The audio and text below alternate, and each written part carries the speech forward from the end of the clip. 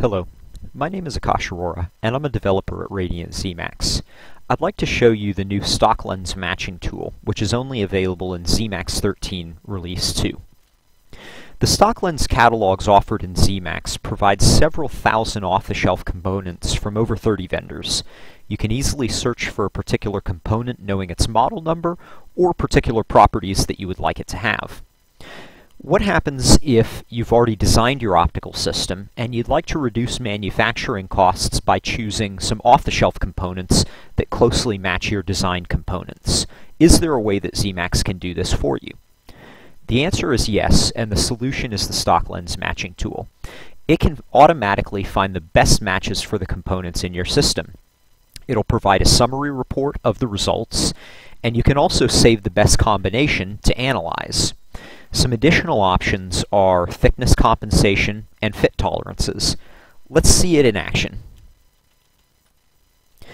Here we have a Petzval lens system that has 3 components, 2 doublets and a singlet, and we want to try and swap in off-the-shelf components to reduce our manufacturing costs.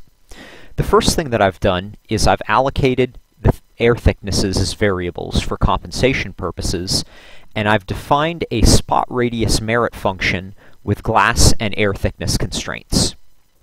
The stock lens matching tool is located under the Tools Design menu.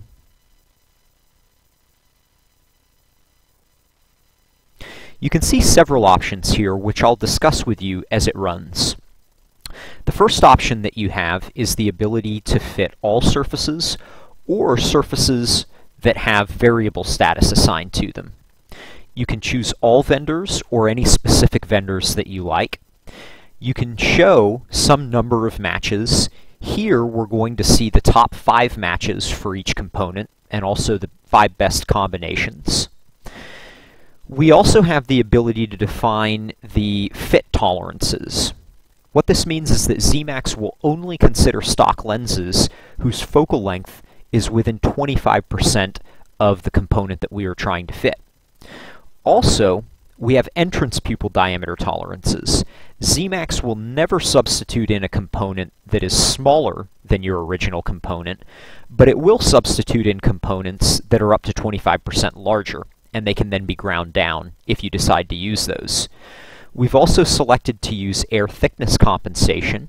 This drastically improves the performance. And we've chosen to save the best combination as well for subsequent analysis. The title bar at the top shows you the current progress. After fitting each component individually, Zemax will then try the combinations of the best of each component to give you the best overall system. Once this process is done, we're going to have a text listing that shows us the results for each component and the best combinations. You can see here that Zemax provides the 5 best for each component and the 5 best combinations. It tells you the merit function value after swapping in that off-the-shelf component and adjusting the compensators. Down here, you can see the best combination, which is what Zemax has saved. Let's go ahead and open up that system.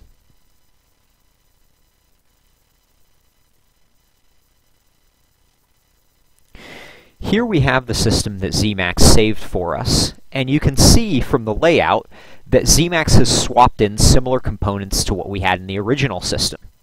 Now note that the performance has degraded by looking at the spot diagram, but you're always going to get degraded performance if you start with a well-optimized system. The goal, of course, is to get minimum degradation in order to get the cost savings as a result of going with off-the-shelf components. Lens matching is a powerful new feature that's only available in Zemax 13 Release 2. To see all the new features that have gone into this release, go to the What's New section of our website at radiantzemax.com.